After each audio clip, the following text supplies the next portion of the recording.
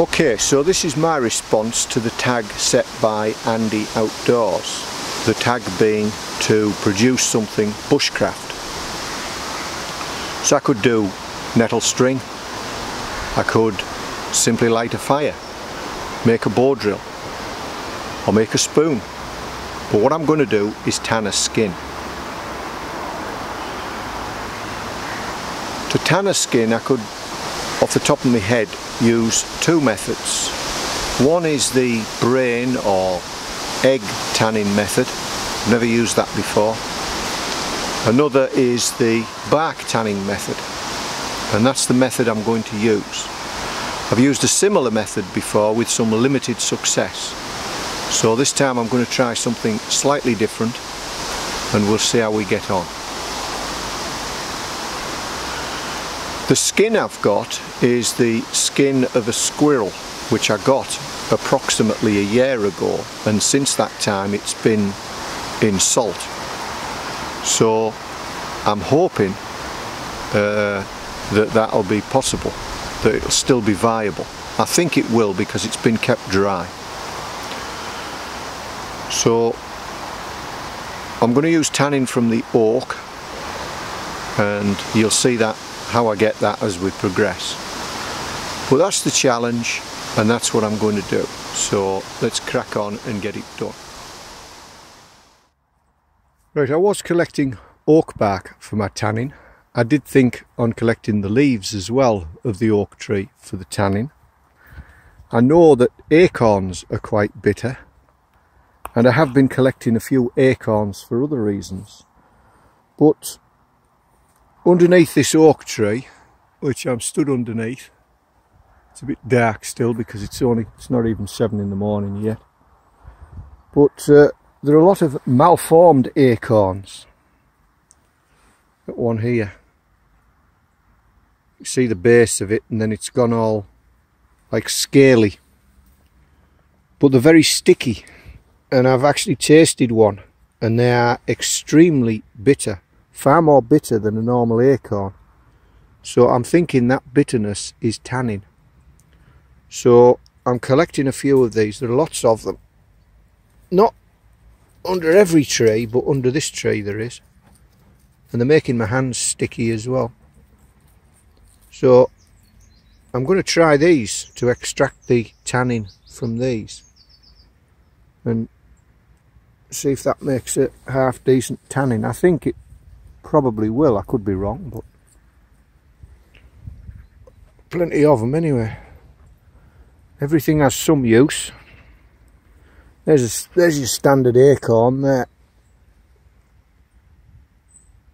and if I break that open there'll be a nut inside with a skin on it which has a lot of tannin in it. The acorn itself has a lot of tannin in it, but not as much as these other things. So I'll get them and we'll see if we can't process them.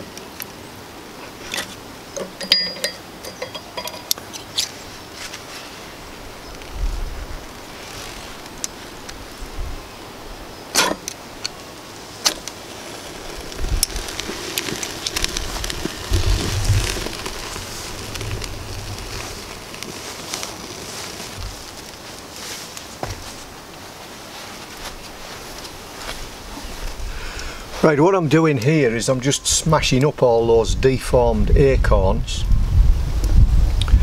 Then I'm going to put them into a water solution which I'm warming up, and we're going to leach the tannin out of them, hopefully. So I'm just beating them up a bit first, but just be aware that we're obviously trying to get tannin out, which is an acid. And acid and high carbon steels don't mix too well. it'll rust any high carbon steel. So if you've got a high carbon bushcraft knife and you start using it to cut these things up, or you're using a steel, normal steel cooking vessel to get the tanning out, you're going to ruin them. I'm obviously using a high carbon steel axe here. I'm just hitting it on the end. It's not a throwaway axe, it's an axe I've made myself. I put this handle on this head, although it was a broken axe handle which I put on the head.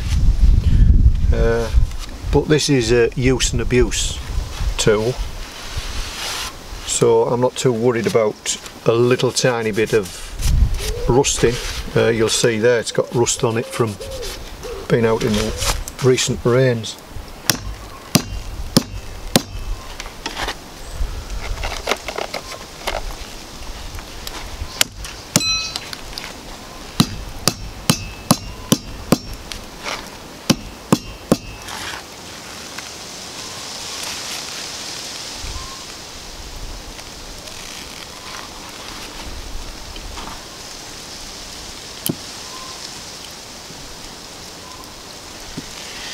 There is a little parasite in these, and it's just like you get in the oak apple.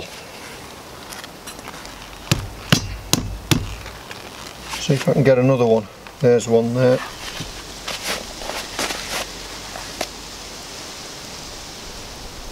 So in that little cocoony thing is a little parasite. So that's what's causing the deformation, is that little parasite.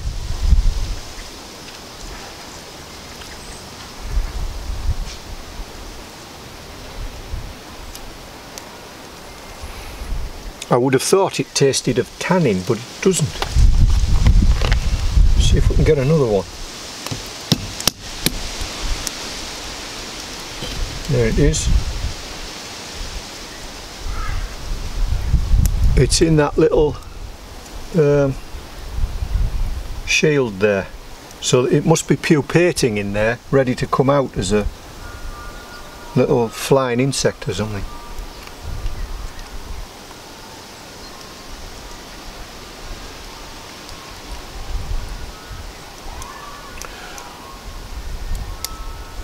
When I've taken them out of the oak apple and eaten them, they've been a bit bigger than that, and they've tasted very much of tannin. These don't taste of tannin, so I'm a bit concerned about that. Never mind, if it doesn't work, I have got some bark. I mean, we'll tell if it works when we've simmered it down and we get the brown liquid. We'll give the brown liquid a taste, and it should taste bitter, very bitter. If it doesn't, we know we've not got a good mix.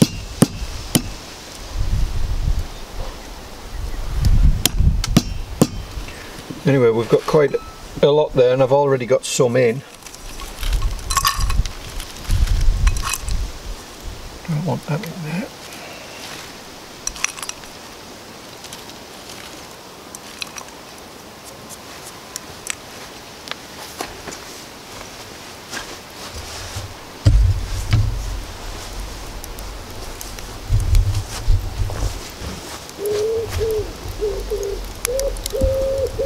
So I'm just putting it into the zebra billy can.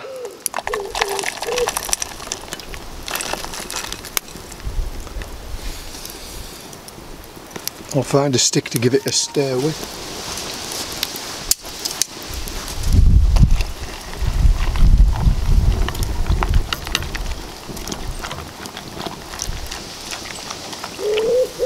It is going the right colour.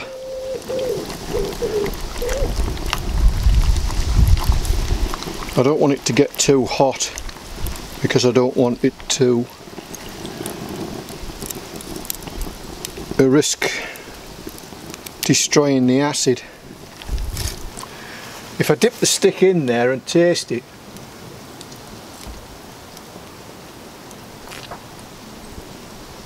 it is starting to taste a little bit acidic. Not massively acidic, but a little bit acidic, or astringent, or whatever the term is. But So I think we're going in the right direction, so I think we might be onto something here. So we'll get a little bit more chopped up because I want a fairly strong solution. I'll put the top on so we're not getting ash in, because ash is actually alkaline.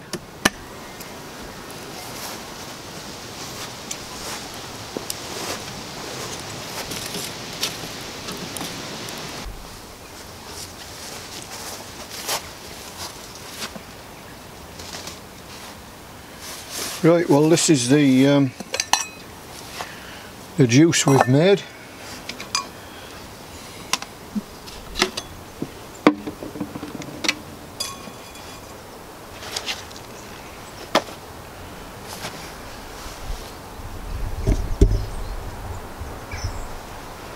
So I'm just going to filter it into this jug.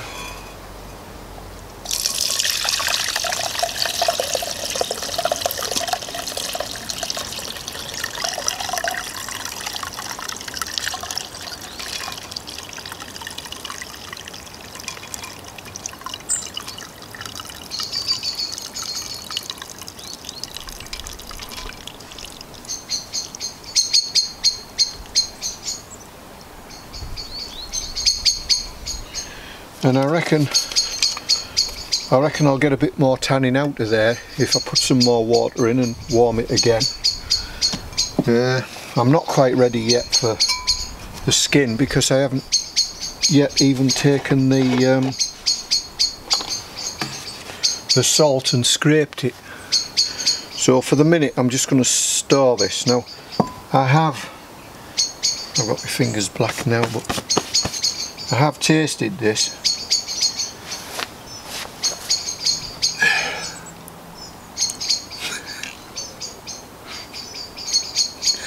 And it does taste suitably acidic. You can almost feel it tanning the inside of your mouth. So I think we've got the right stuff there.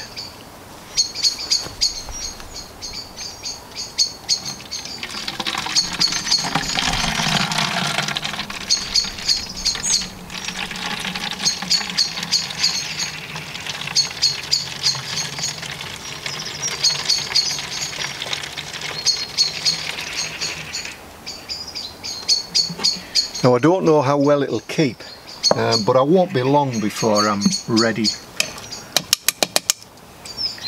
But I am going to warm this up one more time and get a bit more out of it. I'll have to do that first thing tomorrow. But for now I'm on, you know, there's other life things like the washing up. Right, so that's our, there's probably actually enough in there just for the one squirrel skin.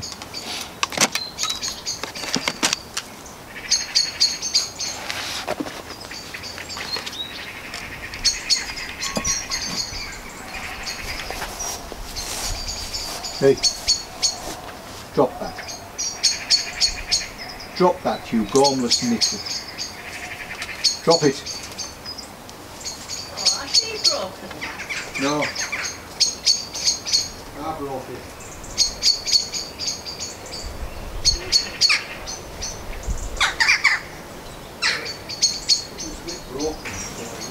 Fetch that here.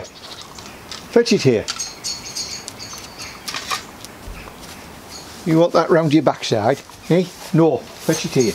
No. Drop it. Drop. Good dog. Good dog. That'll do. That'll do. No, that'll do.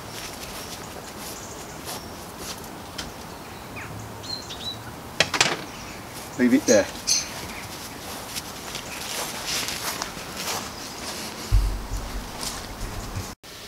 And as I say, I've had the skin, the squirrel skin, and this is the squirrel skin.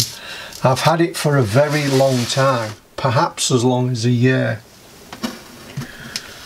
It's covered in salt, so I'm just hoping it's kept. I've got it pinned to some cardboard, so I'm going to scrape the salt off this, get the skin out, and then I'm assuming it's such a long time ago, I'm assuming it's going to need some scraping. So I'm going to get on with that now.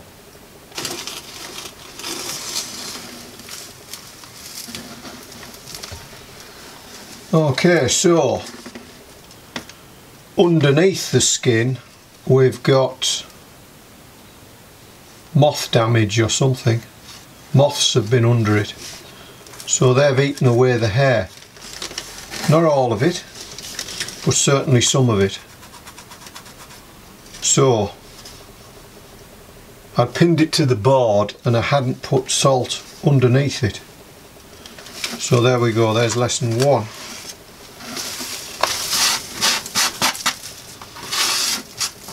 Alright, let's get this out the way.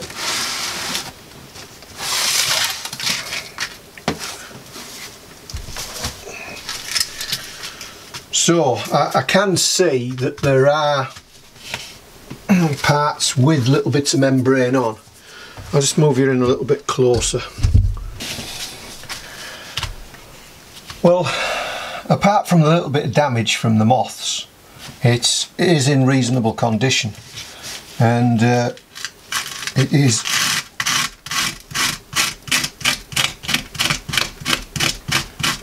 quite crispy.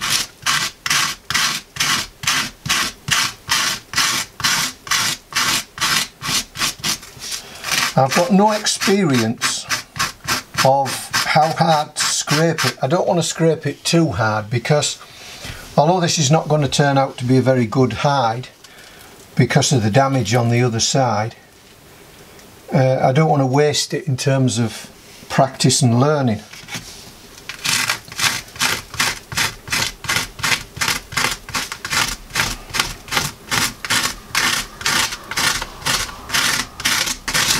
Some thick bits here.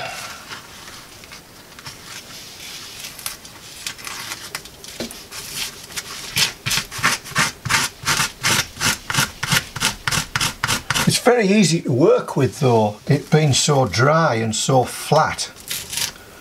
I think it's so flat because it shrinks when it dries out, and those pins have held the edges, so it's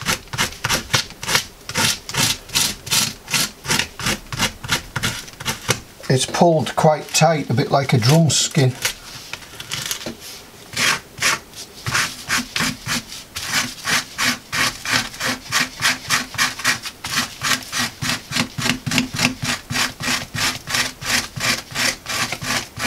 To be honest, this is not the first time I've tanned a skin. I've tried it before when we've been in the field, and I've had another squirrel, and I did that with tea bags though. I used tea bags. Well, you've got to use Yorkshire tea bags because they're the only ones strong enough, of course.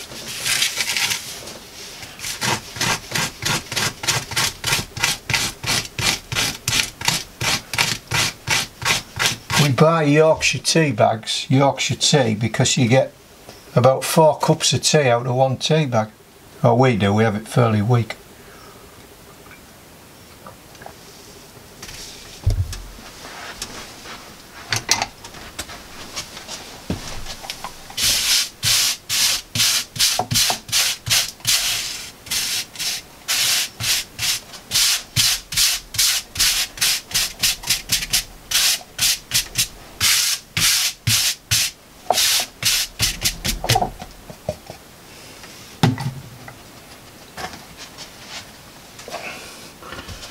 Right, so this is just a mild soap solution, and I'm just going to give it a bit of a wash off in there. You get your nostrils out of it.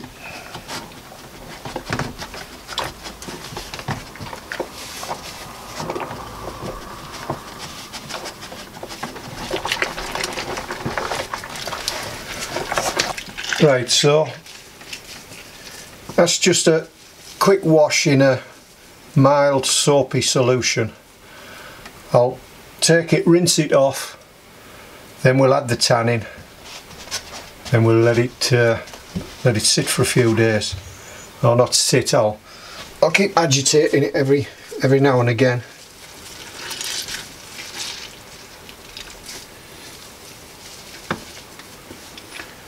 So I'll rinse it all off. Now I'm going to add the tannin.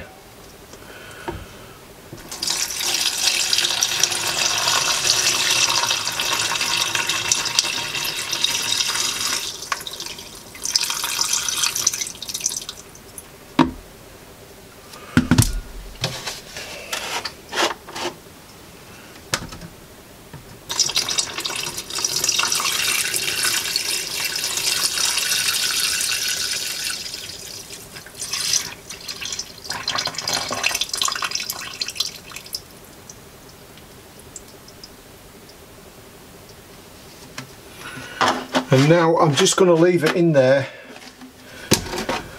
I'm at work for 3 days before I'm off.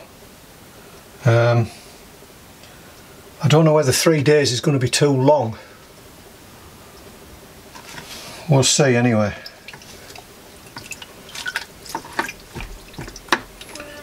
So that's going to float to the top, so what I'm going to do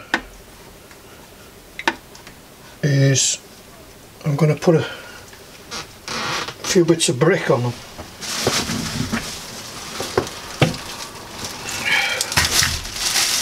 From my flint collection.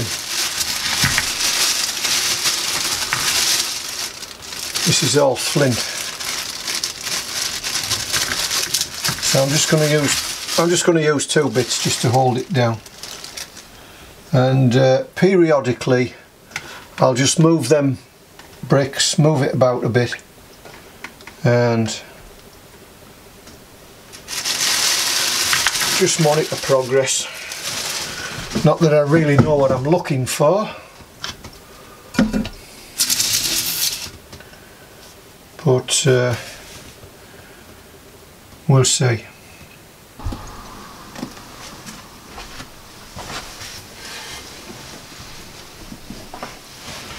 Right, well, it's approximately 72 hours later, a bit longer than that actually. I've been at work for 3 days, I'm off again now, so that's how long it's been in the tanning. So I'm ready to take it out, but when I do take it out, it'll be a fairly long process to get it softened up and dry.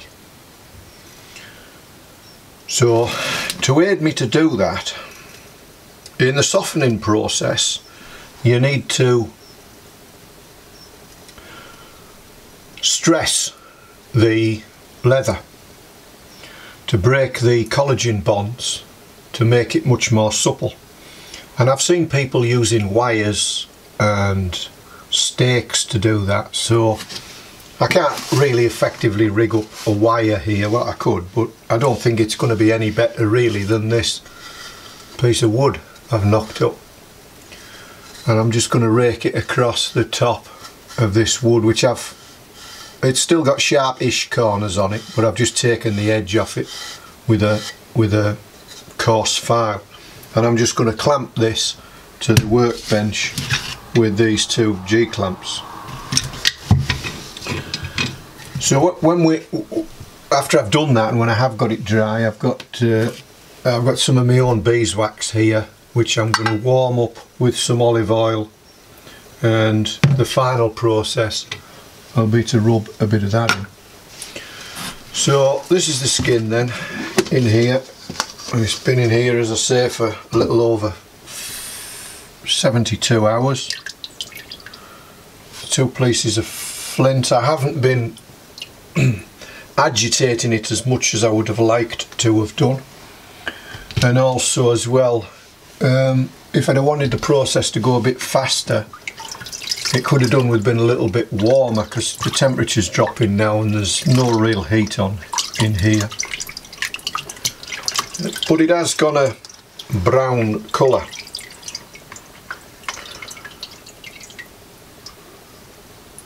So I'm going to take it out, and I've got to just wring as much as I can out of it first.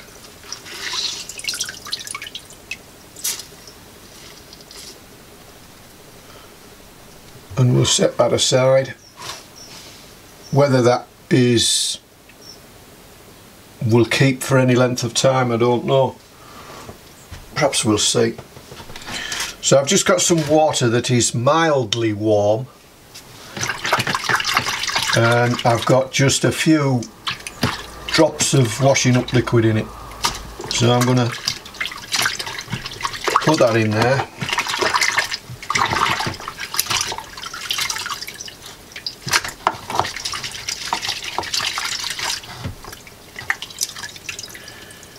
"72 hours, and so far at least it's still kept its hair on, which I was a bit worried about because I don't really know. I know they keep cow hides in for weeks, if not months, but they're not aiming to keep the hair on, and they're of course much thicker.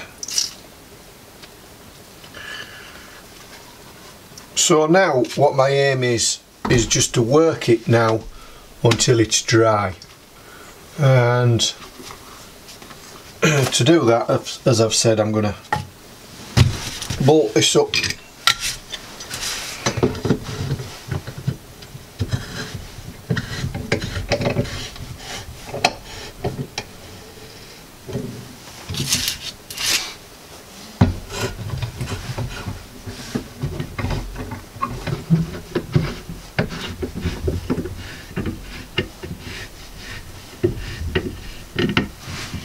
So that's not going anywhere now, and I can just lightly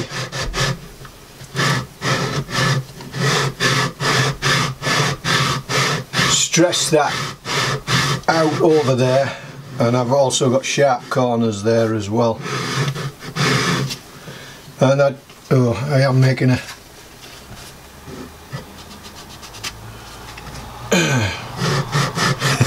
it is all experimental. We'll see what worked and what didn't work and what needs improving.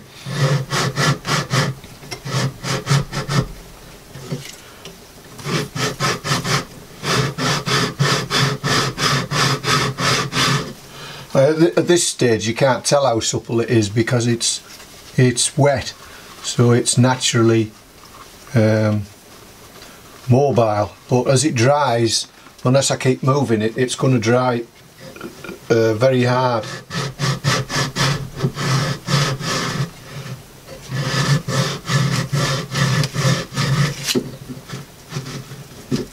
So this is going to take now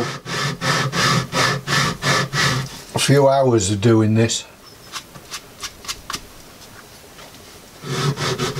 until it gets dry, and I can take a bit of moisture off the fair side of it. And what I might do is I might just let it air dry a little bit now while I'm going and processing this beeswax and olive oil down, just to make a creamy sort of oil that'll soak in. So I'll get on with that now. Let's just let that air dry just a little bit, and I'll do that. I don't need all that wax, I only need half this wax.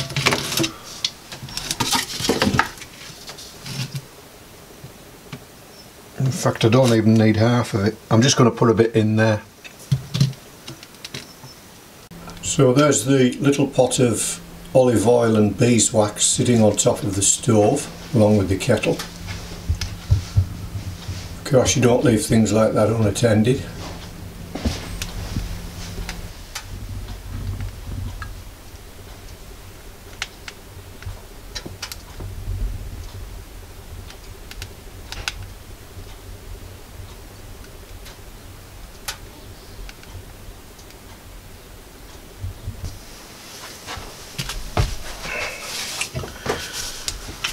Right, so I don't really like to say this, but it's turned out to be another success. The skin is almost dry now, and it's supple, and I'm just rubbing into it some of the mixture I made from the olive oil and the beeswax. But I have to say I haven't put enough olive oil in it. It's a bit hard, so I might have to redo it. But I've just put a bit of more olive oil in the top, but I've got to warm it up to get it to soften it. So I'm just putting a bit of that in to moisten the skin and help preserve it. But it is that I've put a bit in the bottom. The top is as I finished it, and it's fairly supple. But to be honest, I have tanned 2 skins previously, and I've got those 2 skins here. But I didn't use this method. I used tea bags. So this is the first time I've used tanning that I've collected and processed myself. And these skins are a bit, I think you can hear that, they're a bit harder. Perhaps I can loosen them up a bit, because I didn't have the advantage of the post to run them over.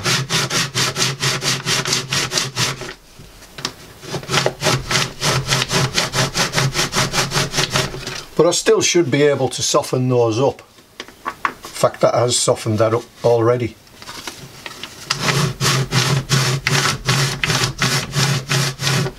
So that's a total of 3 skins I've got now. So I shall be keeping my eyes out for more roadkill, and I know what to do with them now. So before we know it, we'll have either a jacket for the dog or a cover for my pack frame or something anyway. But that concludes the tag. It just remains for me to tag 2 people. If I don't like tagging people, because I don't like putting people under pressure. But the only 2 I can think of that come to, well, no, there is a 3rd one, 4th one even, but the 2 that spring immediately to mind are, should they wish to do it, Bushcraft N Fun. They're usually doing something bushcrafty anyway, and X-Ray Zulu. And the original tag was just to go out and do something which is bushcraft, or make something bushcraft. I mean, that could be some spruce tea, or to build a bushcraft style fire, or to make some string from nettles, or make a plaster from birch polypore, or just, you know, it doesn't have to be complicated. So that concludes this video then. I'll have to work on some failures, because it's obviously there's a lot of information on the internet, and if you're doing something you can research it beforehand, so there's a fair chance that it is going to be successful, but you never really know until you try, do you? And it's good trying, and I wouldn't have been disappointed if it had failed. I'd have just tried and figure out why it failed. It seems to have succeeded again. I'll have to do something a bit more complex. Anyway, I'm rambling on now, so I'll catch you all in a week or so, and I do appreciate you watching. I do appreciate the comments, and who knows what's going to turn up next. I have got things planned. This wasn't planned, so this has sort of taken precedent over another project which is dragging on. I won't mention what it is, because to mention what it is, I might not even get it done, might I? I might end up doing something different. So that's that then. So I'll catch you in a week or so.